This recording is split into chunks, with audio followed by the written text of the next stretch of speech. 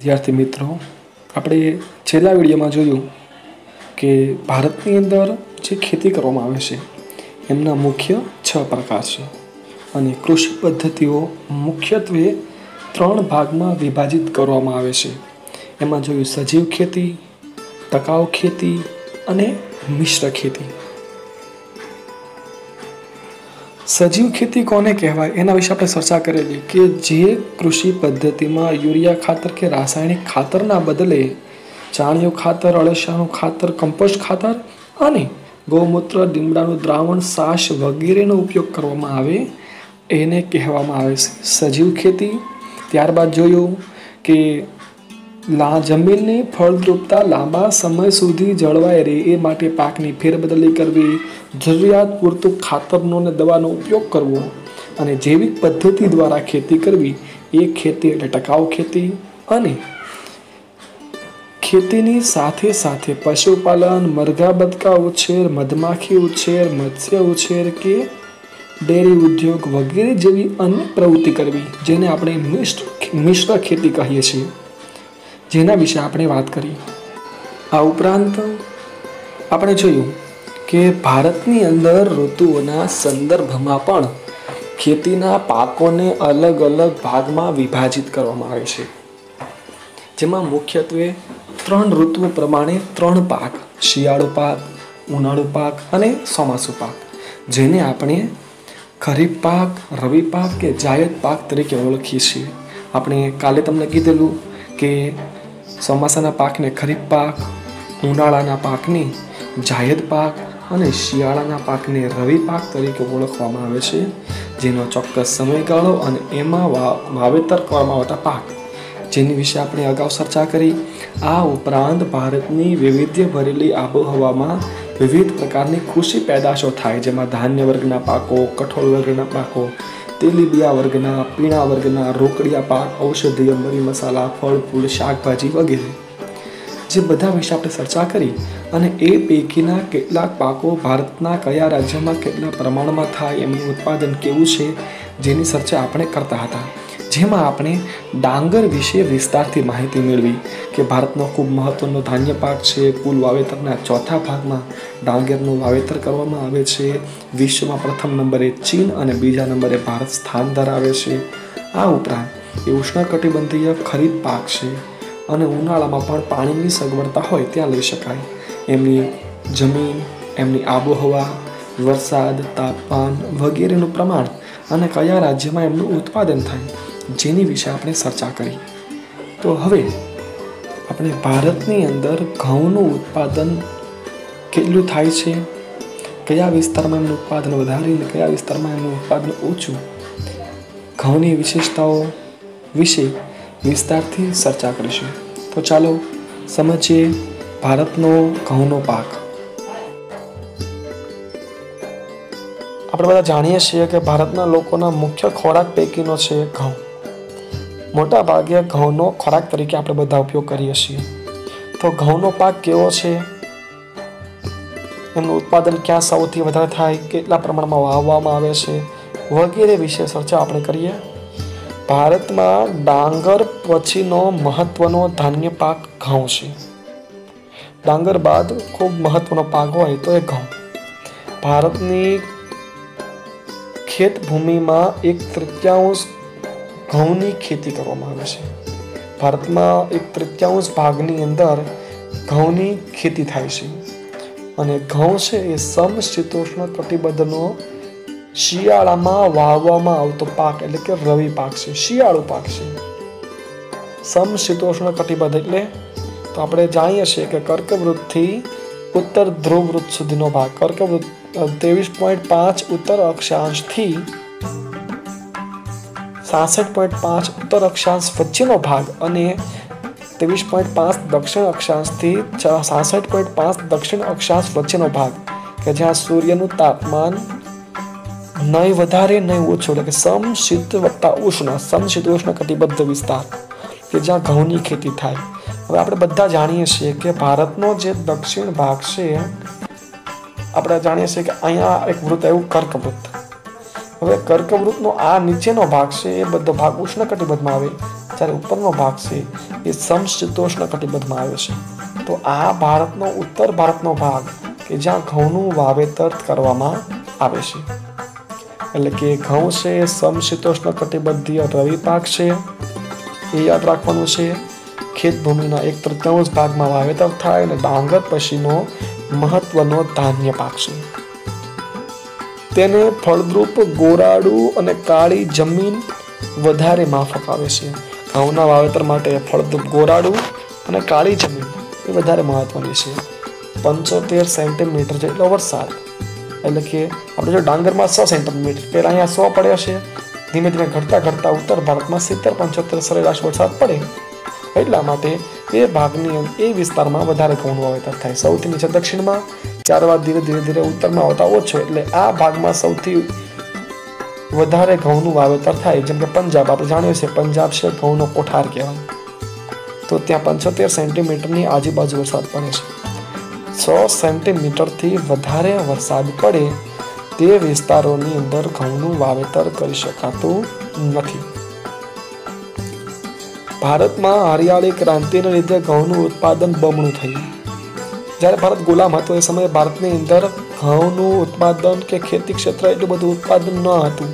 ભારત સ્વાવલંબી ન હતો. પરંતુ ઈસવીસન 1960ના આજુબાજુના સમયગાળામાં, ઈસવીસન 1960માં જ્યારે ભારતમાં હરિયાળી ક્રાંતિ થઈ અને ભારતમાં કૃષિ ક્ષેત્ર વિકાસ થયો, તો ખાસ હરિયાળી ક્રાંતિના કારણે કયા પાકનું ઉત્પાદન વધારો થયો, તો ખાસ યાદ રાખવાનું છે ઘઉં અને ડાંગર.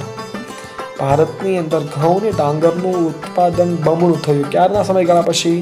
તો ભારતમાં હરિયાળી ક્રાંતિ આવ્યા બાદ ઘઉંનું અને ડાંગરનું ઉત્પાદન ખૂબ વધ્યું.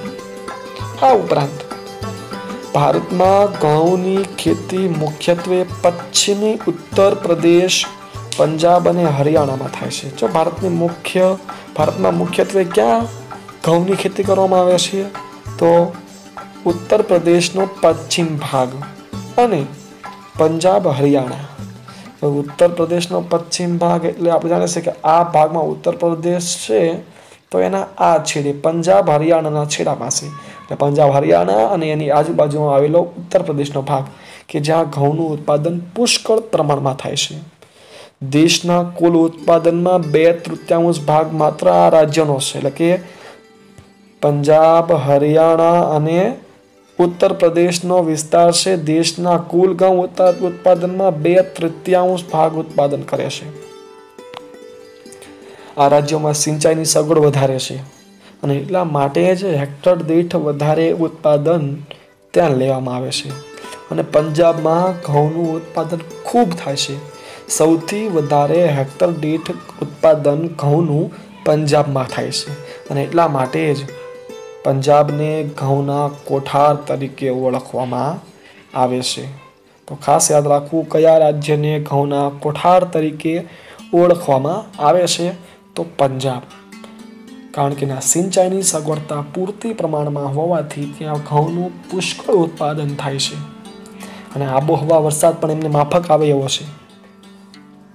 આ ઉપરાંત ભારતમાં મધ્યપ્રદેશ, બિહાર, રાજસ્થાન, મહારાષ્ટ્ર, ગુજરાત વગેરે રાજ્યમાં પણ ઘઉંની ખેતી કરવામાં આવે છે.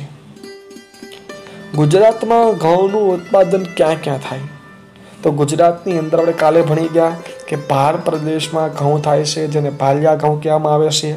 મેં તમને ગઈકાલે કીધેલું કે ભાલિયા ઘઉંને અન્ય એક નામથી ઓળખવામાં આવે છે. કયું નામ? યાદ કરો. બરાબર છે, દાઉદ ખાની ઘઉં. આ ઉપરાંત મહેસાણા, રાજકોટ, જુનાગઢ, ખેડા આ બધા જિલ્લામાં પણ ઘઉંનું સારા પ્રમાણમાં વાવેતર કરવામાં આવે છે. હવે એક પ્રશ્ન તમને બોર્ડની અંદર અવારનવાર પૂછાય, શા માટે ઘઉંના પાકને અનાજનો રાજા કહેવામાં આવે છે? અથવા ઘઉંને શા માટે અનાજનો રાજા કહેવાય? તો લખવાનું છે કે પોષક તત્વોની દ્રષ્ટિએ અનાજમાં ઘઉં સૌથી શ્રેષ્ઠ છે. કાર્બોહાઈડ્રેટ્સ, પ્રોટીન, ચરબી, ઉપરાંત લોહ તત્વ અને ફોસ્ફરસ જેવા તત્વો ઘઉંની અંદર ભરપૂર માત્રામાં છે. આ ઉપરાંત ઘઉંમાંથી રોટલી, ભાખરી, બ્રેડ, બિસ્કિટ અને અન્ય ખાદ્ય સામગ્રી, અન્ય ખાદ્ય વાનગીઓ બને છે.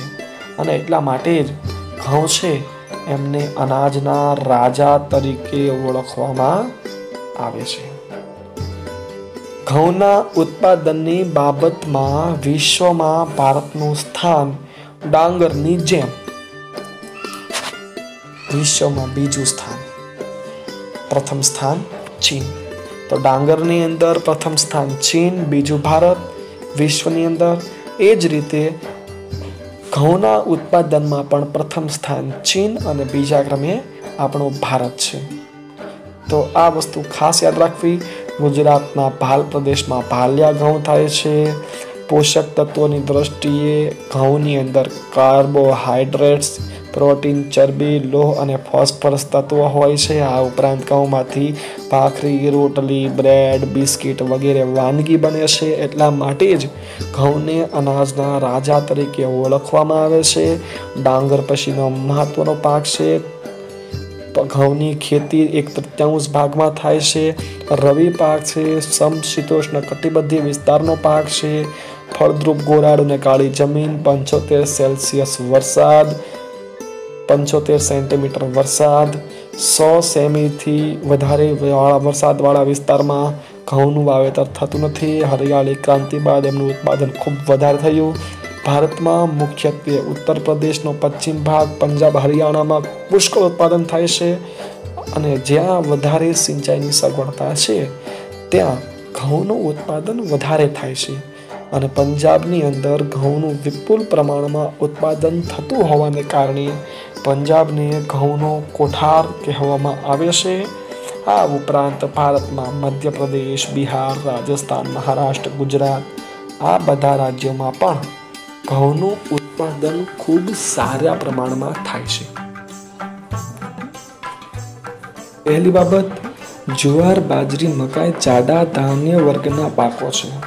બીજું, જ્યાં વરસાદ ઓછો પડે, જમીન ઓછી ફળદ્રુપ હોય, સિંચાઈની સુવિધા ઓછી હોય ત્યાં આ પાક થાય છે. ત્રીજું અને મહત્વનું કે આ જાડા ધાન્ય વર્ગના પાક ખરીફ પાક છે, એટલે કે ચોમાસા દરમિયાન લેવામાં આવતા પાક છે. જોઈએ હવે જુવાર વિશે. તો જુવાર માટેની જરૂરી આબોહવા, વરસાદ, તાપમાન કેવો? તો પહેલું 50 સેન્ટીમીટર જેટલો વરસાદ, 25 થી 30 સેલ્સિયસ જેટલું તાપમાન અને કાળી ગોરાડું જમીન એમના માટે વધારે માફક છે. તો જુવારના પાક માટે 50 સેમી વરસાદ, 25 થી 30 સેલ્સિયસ તાપમાન અને કાળી ગોરાડું જમીન વધારે મહત્વની છે. ડાંગર અને ઘઉં પછી ભારતમાં સૌથી વધારે ઉત્પન્ન થતો પાક હોય તો એ છે જુવાર. આપણે અગાઉ જોયું કે ભારતની અંદર સૌથી વધારે ઉત્પાદન થતો અને ઉપયોગમાં લેવાતો પાક ડાંગર. બીજા નંબરમાં સૌથી વધારે ઉપયોગી અને ઉત્પન્ન થતો હોય એવો પાક તો ઘઉં. અને ત્રીજા નંબરે ડાંગર ને ઘઉં પછી જુવાર આવશે, જે ભારતમાં સૌથી વધારે ઉત્પાદન થતો પાક છે. આપણે આગળ એ પણ જોયું કે વિશ્વમાં સૌથી પ્રથમ ડાંગરના ઉત્પાદનમાં ચીન, બીજું ભારત. ઘઉંના ઉત્પાદનમાં પ્રથમ ચીન, બીજું ભારત. તો એ પણ ખાસ યાદ રાખવાનું છે કે જુવાર છે એ ભારતમાં ડાંગર અને ઘઉં પછી સૌથી વધારે ઉત્પન્ન થતો પાક છે.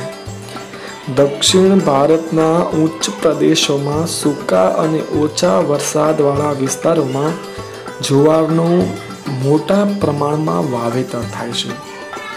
જે દક્ષિણ ભારતનો ઉચ્ચ પ્રદેશ છે, જે સૂકો અને ઓછો વરસાદવાળો વિસ્તાર છે કે જ્યાં જુવારનું ઉત્પાદન ખૂબ સારું થાય. જોઈએ કે સમજીએ.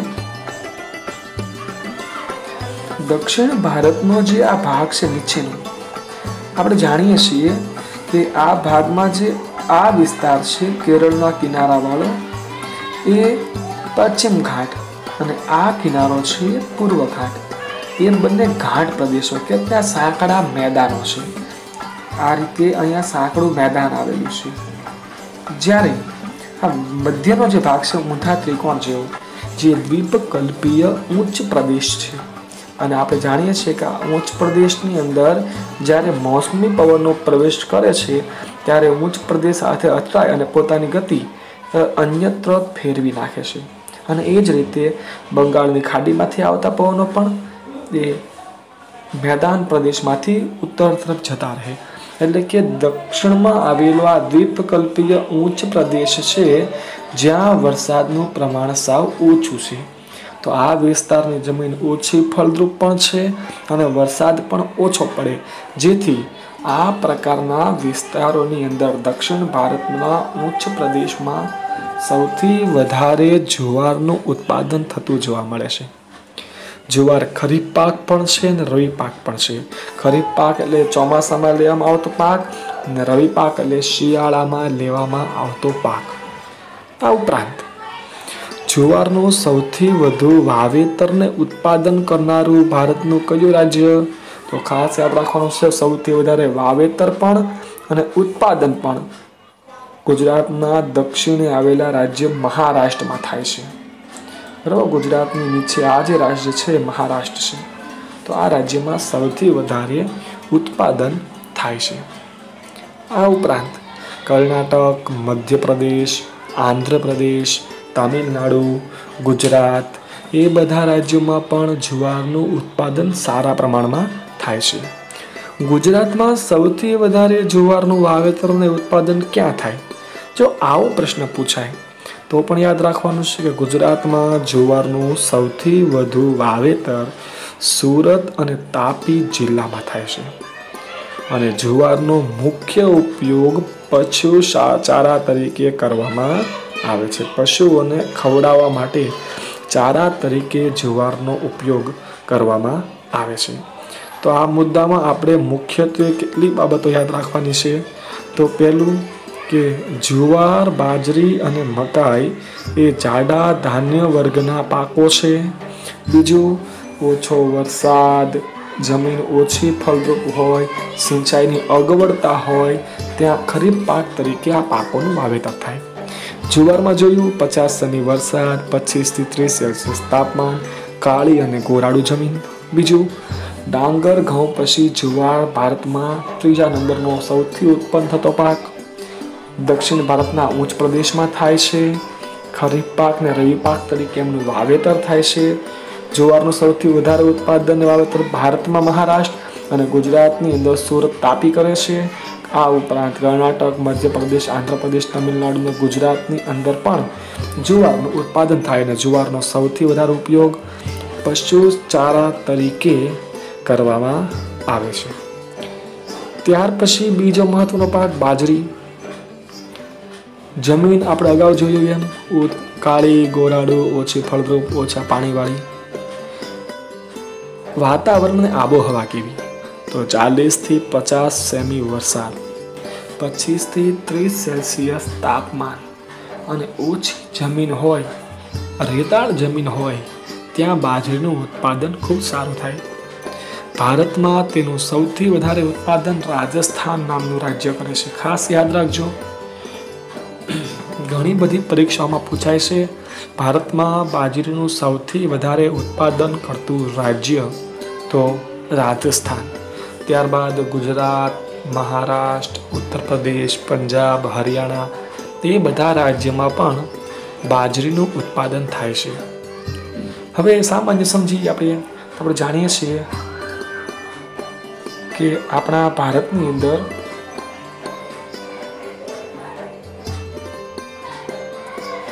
સૌથી વધારે બાજરીનું ઉત્પાદન કરતું રાજ્ય છે રાજસ્થાન.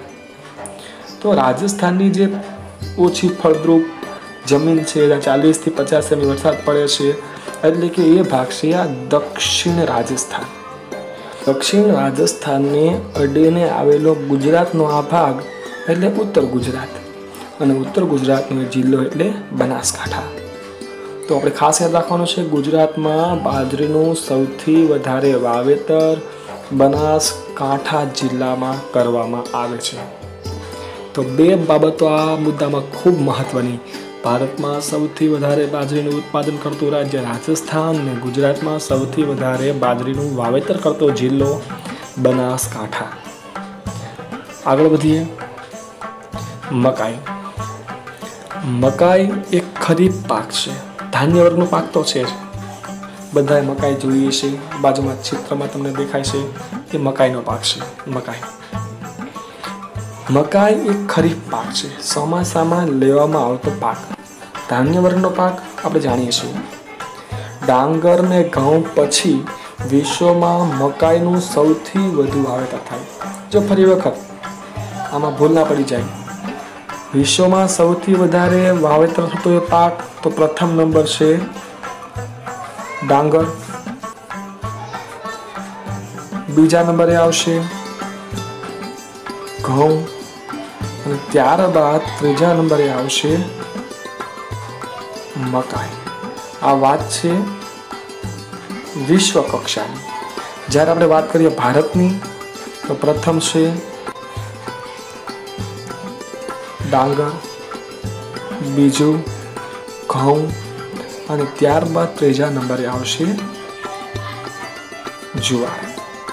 એ વાત છે ભારત. તો આ બાબતમાં ખાસ આ બંને મુદ્દાઓ, વિશ્વ કક્ષાએ પ્રથમ નંબરમાં વાવેતર ડાંગર, ઘઉં, મકાઈ, જ્યારે ભારતની વાત કરીએ તો ડાંગર, ઘઉં અને જુવાર. તો એ પણ ખાસ યાદ રાખવું, વિશ્વમાં મકાઈનું વાવેતર ત્રીજા નંબરે થાય છે. પ્રથમ ડાંગર અને બીજું ઘઉં. તે ડુંગરાળ વિસ્તારોમાં વધુ વાવવામાં આવે છે, વધુ ઉગાડવામાં આવે છે. એટલા માટે જ ડુંગરાળ વિસ્તારનો ખોરાક મુખ્યત્વે મકાઈ હોય છે. ગુજરાતની વાત કરીએ તો ગુજરાતમાં જો પંચમહાલ, દાહોદ, સાબરકાંઠા, અરવલ્લી આ બધા પહાડી વિસ્તારો, આ બધા ડુંગરાળ વિસ્તારો છે કે જ્યાં સૌથી વધારે મકાઈ થાય છે અને ખોરાક તરીકે પણ આ ત્યાંના આદિવાસી લોકોનો મુખ્ય ખોરાક પણ કયો છે? મકાઈ. તો એ રીતે પણ યાદ રાખી શકાય. આ ઉપરાંત મકાઈના પાકને પાણી નીતરી જાય એવી ઢાળવાળી જમીન, ડુંગરાળ જમીન, ઢાળવાળી, કાળી, કઠણ અને પથરાળ જમીન હોય કે જ્યાં 50 થી 100 સેમી વરસાદ પડતો હોય, 21 થી 27 સેલ્સિયસ તાપમાન એ મકાઈના પાક માટે સૌથી ઉત્તમ છે. રાજસ્થાન, ઉત્તર પ્રદેશ, બિહાર, મધ્યપ્રદેશ, પંજાબ, જમ્મુ કાશ્મીર, હિમાચલ પ્રદેશ, કર્ણાટક, આંધ્રપ્રદેશ આ બધા રાજ્યોમાં ડાંગરનું, આ બધા જ રાજ્યોમાં મકાઈનું ઉત્પાદન કરવામાં આવે છે.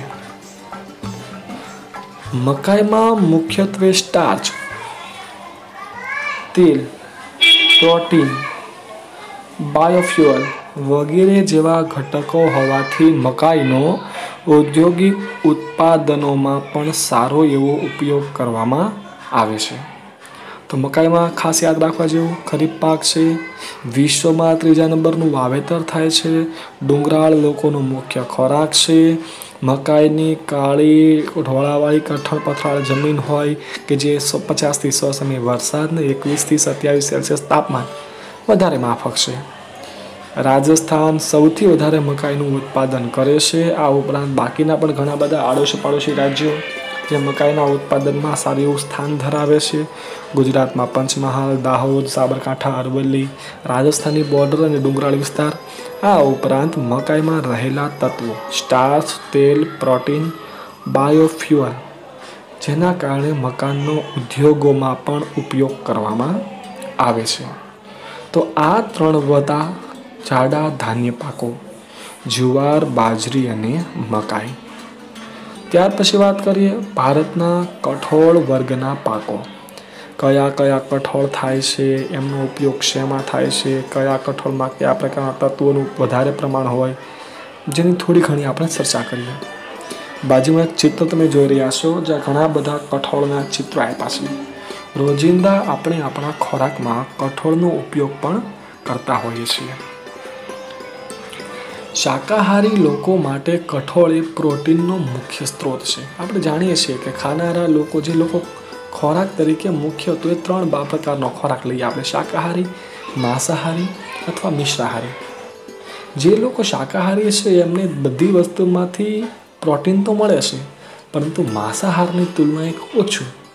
પરંતુ શાકાહારી લોકો જો કઠોળનો ઉપયોગ કરે તો કઠોળમાંથી પણ માંસાહાર જેટલું જ પ્રોટીન મળે છે. એટલે કે શાકાહારી લોકો માટે કઠોળ એ પ્રોટીનનો મુખ્ય સ્ત્રોત છે. એટલે કઠોળનો ઉપયોગ સતત કરવો જોઈએ, જેથી કરીને આપણને પ્રોટીન મળી રહે. ભારતમાં જુદી જુદી ઋતુમાં તુવેર, મગ, ચણા, વટાણા, વાલ, મઠ, અડદ, મસૂર વગેરે જેવા કઠોળનું વાવેતર કરવામાં આવે છે. મોટા ભાગના કઠોળ જે તમે ખોરાકમાં લેતા પણ હશો અને તમે એના વિશે જાણતા પણ હશો, તમે જોયેલા હશે. તો આ બધા પાકો ભારતની અંદર અલગ અલગ ઋતુ દરમિયાન લેવામાં આવે છે. તુવેર, અડદ, મગ, મઠ એ ખરીફ પાક છે. ચોમાસા દરમિયાન લેવામાં આવતા પાક તુવેર, અડદ, મગ અને મઠ. જ્યારે ચણા, વટાણા અને મસૂર એ શિયાળા દરમિયાન લેવામાં આવતા પાક એટલે કે રવિ પાક છે, જેની ચર્ચા આપણે ખરીફ પાક, રવિ પાક અને જાયદ પાક ભણતી વખતે કરી કે ચણા અને વટાણા, મસૂર છે એ શિયાળા દરમિયાન ઠંડી ઋતુમાં લેવામાં આવે છે, માટે એમને રવિ પાક કહેવામાં આવે છે. વધુ વરસાદવાળા વિસ્તારો સિવાય લગભગ બધા જ રાજ્યોમાં જુદા જુદા કઠોળો ઉગાડવામાં આવે છે. જે રાજ્યમાં પુષ્કળ વરસાદ પડે છે એ રાજ્યોની અંદર કઠોળનું ઉત્પાદન ઓછું થાય. બાકી લગભગ ભારતના મોટા ભાગના રાજ્યોમાં ઓછા વધતા પ્રમાણમાં કઠોળનું ઉત્પાદન થતું જોવા મળે છે. ભારતમાં મધ્યપ્રદેશ, રાજસ્થાન, ઉત્તર પ્રદેશ, મહારાષ્ટ્ર, ઓડિશા, બિહાર, આંધ્રપ્રદેશ આ બધા રાજ્યો કઠોળના મુખ્ય ઉત્પાદક રાજ્યો છે. જેમાં સૌથી વધારે ભારતની અંદર મધ્યપ્રદેશમાં કઠોળનું ઉત્પાદન થાય છે. આ ઉપરાંત રાજસ્થાન, ઉત્તર પ્રદેશ, મહારાષ્ટ્ર, ઓડિશા, બિહાર, આંધ્રપ્રદેશ વગેરેમાં કઠોળનું સારા પ્રમાણમાં ઉત્પાદન થાય. તેની અંદર જોઈએ કઠોળનું ઉત્પાદન તો મોટા ભાગના કઠોળ ગુજરાતમાં પણ થાય છે, પણ ખાસ વડોદરાની અંદર સૌથી વધારે તુવેરનું ઉત્પાદન થાય છે, અથવા તુવેરનું ઉત્પાદન સૌથી વધારે વડોદરામાં, મગ અને મઠનું કચ્છ જિલ્લામાં અને અડદનું ઉત્પાદન પાટણ જિલ્લામાં સૌથી વધારે થાય છે. તો પ્રશ્ન પૂછાય કે સૌથી વધારે તુવેરનું વાવેતર કયા જિલ્લામાં થાય? તો વડોદરા. મગ, મઠનું વાવેતર કચ્છ અને અડદનું વાવેતર પાટણ જિલ્લામાં કરવામાં આવે છે. કઠોળના પાક દ્વારા જમીનમાં નાઇટ્રોજન પુનઃ સ્થાપિત કરી શકાય. જો વસ્તુ બહુ મહત્વની છે, કઠોળનો પાક છે જેના મૂળમાં નાઇટ્રોજનનું પ્રમાણ વધારે હોય, એના મૂળમાં નાઇટ્રોજનની ગાંઠ સ્વરૂપે એની રચના થાય છે. એટલે કે જ્યારે ખેંચવામાં આવે અથવા તો જમીનની અંદર કઠોળ વર્ગના પાકો નાઇટ્રોજનનું પ્રમાણ વધારે છે. અને નાઇટ્રોજન એ જમીનની ફળદ્રુપતા વધારવા માટે મહત્વનું તત્વ છે. નાઇટ્રોજન દ્વારા જમીનની ફળદ્રુપતા વધે. આપણે જમીનમાં જ્યારે DAP કે યુરિયા નામના ખાતર નાખીએ છીએ તો એ પણ નાઇટ્રોજન માટે જ નાખીએ છીએ, જેમાં નાઇટ્રોજન, પોટાશ, ફોસ્ફરસ હોય છે. પરંતુ કઠોળના મૂળમાં જ નાઇટ્રોજનનું પ્રમાણ હોય, જેથી કઠોળનું વાવેતર કરવું એ જમીન માટે ખાતર નાખવા સમાન છે. તેથી ધાન્ય પાકની સાથે સાથે ધાન્ય પાકો પછી જમીનની ફળદ્રુપતા જાળવવા માટે આંતરપાક તરીકે પણ કઠોળનું વાવેતર કરવામાં આવે છે. એટલે કે જુવાર, બાજરી, મકાઈના વાવેતરની વચ્ચે સાથે કઠોળ વર્ગના પાકો વાવવામાં આવે છે, જેથી જમીનની ફળદ્રુપતા જળવાઈ રહે. આ ઉપરાંત ભારતમાં થતા તેલીબિયા વર્ગના પાકો જેની આપણે ચર્ચા કરવાની છે. તો ભારતમાં જુદા જુદા વિસ્તારોમાં ઋતુ અનુસાર મગફળી, સરસવ, તલ, સૂર્યમુખી, સોયાબીન, એરંડો, કરડી, અળસી વગેરે જેવા તેલીબિયા વર્ગના પાકોનું વાવેતર કરવામાં આવે છે અને એનું ઉત્પાદન લેવામાં આવે છે. આપણે ગયા વિડીયોમાં વાત કરી તેલીબિયા એટલે શું? તો જેના બીજમાંથી તેલ નીકળે, જેના બીજને દબાવવાથી તેલ મળે એને તેલીબિયા વર્ગના પાકો કહેવાય. જેવા કે મગફળી, સરસવ, તેલ, સૂર્યમુખી, સોયાબીન વગેરે. અને આ બધા પાકો ભારતની અંદર જુદી જુદી ઋતુઓમાં લેવામાં આવે છે. આ ઉપરાંત નારિયેળ પણ તેલીબિયા વર્ગમાં આવે છે. એ બાગાયતી ખેતીમાં પણ આવશે અને તેલબિયા વર્ગમાં પણ, કારણ કે નારિયેળમાંથી તેલનું ઉત્પાદન કરવામાં આવે છે. આપણે બધા એને કોપરાનું તેલ, કોકોનટ ઓઇલ કહીએ છીએ. તો નારિયેળમાંથી પણ તેલ મેળવવામાં આવે છે. અને આ ઉપરાંત ભારતમાં ખાદ્ય તેલ મેળવવા માટે મગફળી, સરસવ, તલ અને કોપરાનો ઉપયોગ થાય છે. અને તાજેતરમાં તો સૂર્યમુખીનું તેલ, કપાસિયાનું તેલ કે મકાઈનું તેલ પણ ખોરાક તરીકે ઉપયોગમાં લઈએ છીએ. તો આમ ભારતની અંદર તેલીબિયા વર્ગના પાકોનું પણ સારું એવું વાવેતર થાય છે. આ તેલીબિયા વર્ગના પાકોમાં જે મુખ્ય તેલીબિયા વર્ગના પાકો છે કે જે ભારતની અંદર પુષ્કળ પ્રમાણમાં વાવેતર કરવામાં આવે છે, ચર્ચા આપણે હવે આવતા વિડીયોમાં કરીશું. ધન્યવાદ.